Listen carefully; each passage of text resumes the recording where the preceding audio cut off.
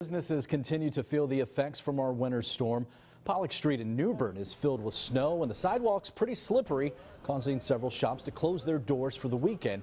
That equals thousands of dollars in lost sales. Carolina Creation says they were closed Thursday and Friday for safety reasons. Sales associate Dara Morgan says they saw a slump in sales and customers when they reopened Saturday.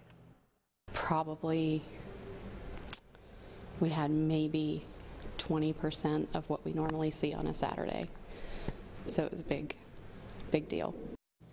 Carolina Creations and other businesses in downtown New Bern hope for a spike in business as people finally return to their normal routines.